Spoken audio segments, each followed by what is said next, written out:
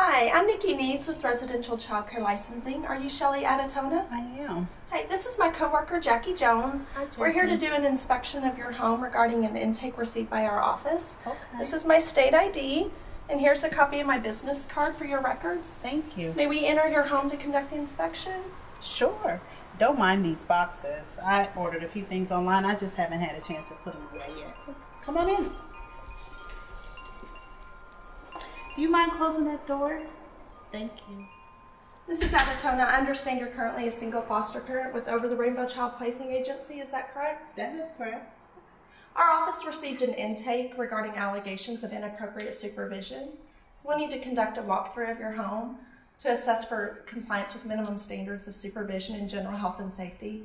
We may take photos or videos during this time.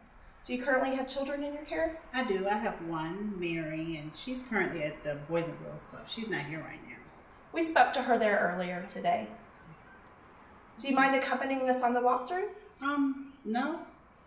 Not at all. Come on. I'll take you into our storage area first. Okay. Upon arriving at a foster home or any operation, it's important to put on your professional face. Whatever has happened to you before you arrived at the operation should be left behind. You'll notice that the inspector introduced herself appropriately and with a smile. She then introduced her coworker and showed her state badge, which identifies her. Being polite and appropriate during introductions builds rapport, which helps create a foundation for a positive working relationship.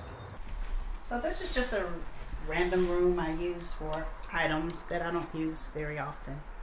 This room appears appropriate. I do recommend locking the door if you don't want this room in use. Okay, I can do that. I'll take you into the restroom area. Okay.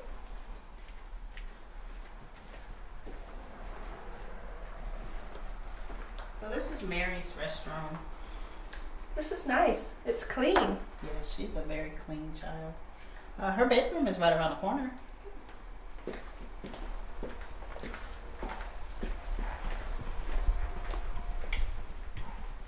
So this is a room I have set up for Mary. This looks appropriate, and I don't see many personal belongings in here for Mary. Yes, Mary just recently got placed with me, and she's a very neat and tidy child. I'll be working on getting her some more items to make her room a little more special just for her. That would be nice. Would you like to see the bedroom area? The Yes. living room area? Sure. Is that paint? Yes, I'm doing a little touch-up paint around the house. Don't worry about that. Hi, I'm Nikki Nees with Residential Childcare Licensing. It's a pleasure to meet you. Oh, that's just my boyfriend. He doesn't live here. Don't worry about him. I need to verify your name and address. Do you mind if I see your ID? Sure.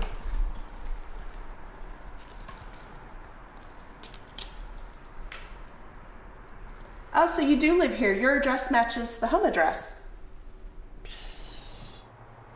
At some point during your inspections, providers, children in care, or others you come into contact with may have a negative attitude with you.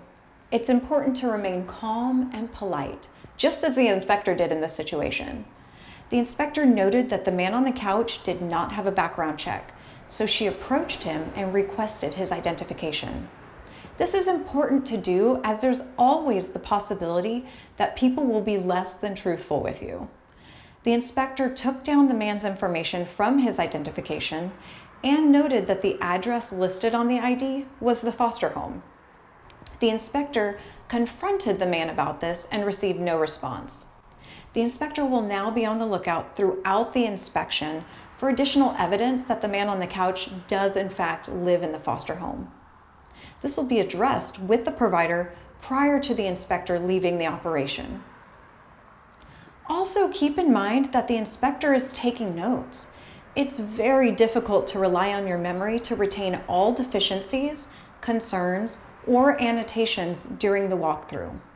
A lot can happen during the inspection, and it's important to take notes on paper or your tablet throughout the inspection so that these items can be addressed during the exit interview. Your tablet is equipped with OneNote or Microsoft Word to assist you with taking notes. I can show you my kitchen area if you'd like to see that. Okay. So who in the home smokes? Oh, well, those aren't mine. Those those belong to him. Can you put those away, please? Sure. They need to be inaccessible to children. Okay. Keep that in mind.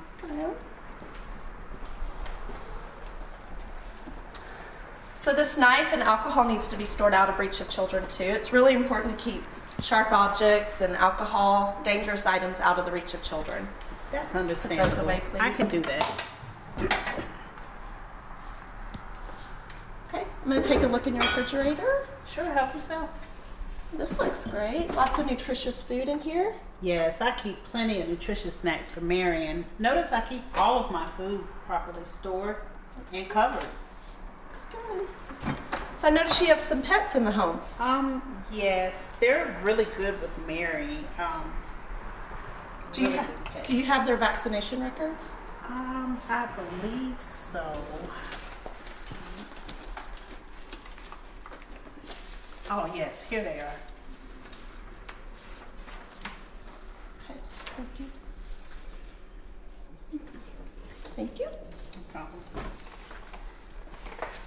My pantry is over there if you'd like to look in there. This is organized. Lots of food in here. Food and hazards in the kitchen were explored by this inspector. It's important that not only the operation have enough and appropriate food, but also that the food is stored properly. Allow the provider to correct deficiencies or hazards so that you can mark the deficiency as compliance met. The inspector also took photographs using her tablet to potentially use during an administrative review. Thanks. Can we look outside now? Do you have to go outside? I do have to go outside. Okay.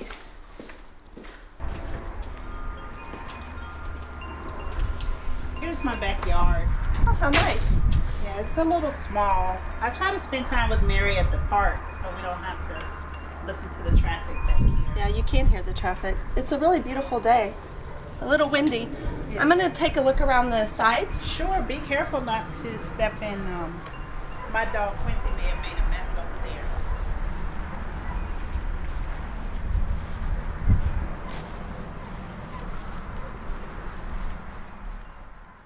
A full perimeter search of the outdoor area should be conducted and all hazards must be addressed. Walk around to the side of the house where the backyard continues and evaluate all areas.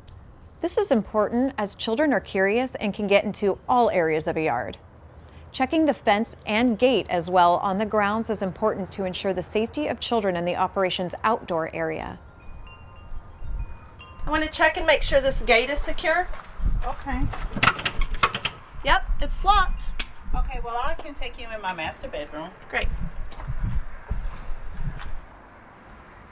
Look, Miss Neese, when you got here today, I didn't know you were going to go through all of my things. I didn't even know you were coming today. I'm required by policy to inspect the entire home, and that includes your master bedroom. Well, go ahead. Mrs. Adatona, is that a loaded gun? No, it's not loaded. I mean, I just got it. Does your agency know that you have a gun in the home? No, I just purchased it. I haven't even had a chance to buy any bullets yet. I'm going to need you to notify your agency that you have a gun in the home before I leave today, and I'm also going to require that you lock it in a separate locked storage. Okay, I can do that.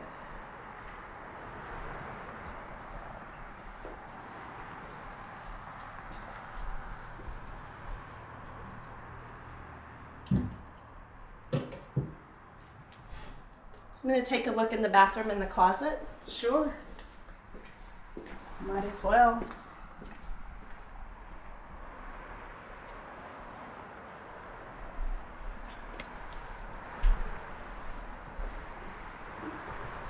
So I see an extra toothbrush and a men's razor here. Mrs. Adatona, does Mr. Montez live here? Well, he doesn't live here. He may stay over every now and then, but he doesn't live here. Okay. I mean, I tried to be honest with you as much as I can. Mrs. Adatona, in reviewing your home records, I don't see Mr. Montez listed as a frequent visitor. I'm going to need you to notify your agency so they can conduct the required background check on him. Well, like I told you when you first got here, he doesn't live here. He just may stay every now and then. He'll still be required to have a background check as a frequent visitor. You know, this is beginning to be too much. I think it's best for you and Miss Jackie just to leave. I understand your frustration. I know it must be difficult to have people coming into your personal space, but we do need to finish inspecting the rest of your home. If you need a minute, we'll step away and give you some time. No, it's okay. I mean, you're just doing your job. I can show you to the rest of my house. It's only the garage area. Thank you. That would be great. There were some extreme hazards in this section of the home. A gun was lying on the bed. You must make sure that the gun and any ammunition is secured before you continue the inspection. It's important that you verify that hazards of this magnitude are neutralized immediately. The inspector noted that there were men's clothing in the master bedroom closet and the extra toothbrush in the master restroom. This made the provider upset, but it was important to suggest to the provider that it was not likely that her boyfriend lived outside of the home. Confront conflicting information with the provider. When the provider became upset, the inspector did a wonderful job of de-escalating the situation. Use calming words and empathy to bring any situation under control, and this will gain the provider's cooperation in completing the inspection. I'm glad to see you keep the lint cleaned out. That can pose a hazard. And it's great to see your soap stored up out of reach. Oh, good. Thanks. Let's take a look in the garage. Sure.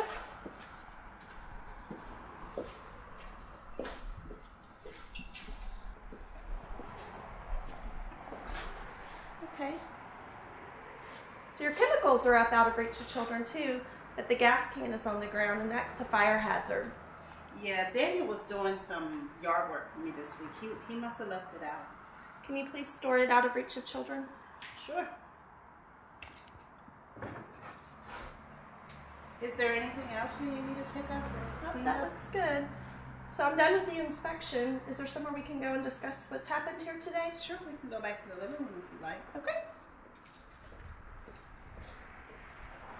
Mrs. Adatona, first I want to thank you for allowing us to come into your home today and conduct the inspection. I also want to commend you on taking such great care of Mary. We had a chance to talk to her earlier today and she had really nice things to say about living here. Oh, thank you. So after conducting the interviews, it does appear that Mr. Montez resides here. Well, I mean, he helps me walk my dog Quincy, and he may babysit Mary every blue moon. Usually I'm the one that's with her. Other than that, I'm always with her. Okay. Well, I'm going to cite today for not having the required background check on Mr. Montez. Okay. And there'll also be a citation for the alcohol, the knife, the gun, the gasoline being accessible to children.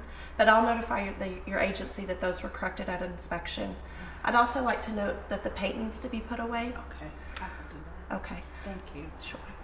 So I'm also going to request a safety plan regarding Mr. Montez not be present until the required background check's completed on him. Well, I mean, I really don't want him to have to leave, so I will be sure to get that information to my agency today. Great.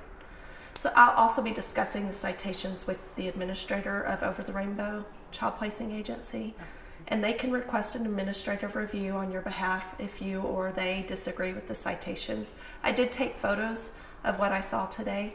Do you have any questions or concerns? No, not at all. Okay.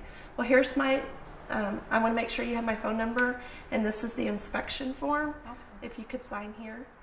The inspector was appropriate and polite throughout the entirety of the inspection, although she knew she was experiencing some deception from the provider and her boyfriend. She maintained good rapport and addressed every hazard observed throughout the home and ensured that all hazards were corrected prior to leaving. This will ensure safety will be maintained in the home when the child arrives. All parts of the home, including the outdoor area and the garage, were inspected. Many times, inspectors fail to observe the areas they believe children are not exposed to. However, we need to keep in mind that children could potentially enter any area in or around an operation, and a thorough inspection is required. Because there was a person presumably living in the home with no background check, the inspector requested a safety plan involving the provider's boyfriend not being present pending the background check. Remember that safety plans are not just for abuse-neglect investigations. They could be used during non-abuse neglect investigations and monitoring inspections. The provider's professional behavior assisted her in gaining compliance and cooperation with the provider and left the provider with a positive message. By following the tips and examples you viewed in this video, you will succeed in conducting appropriate inspections and you will increase the safety of children in out-of-home care.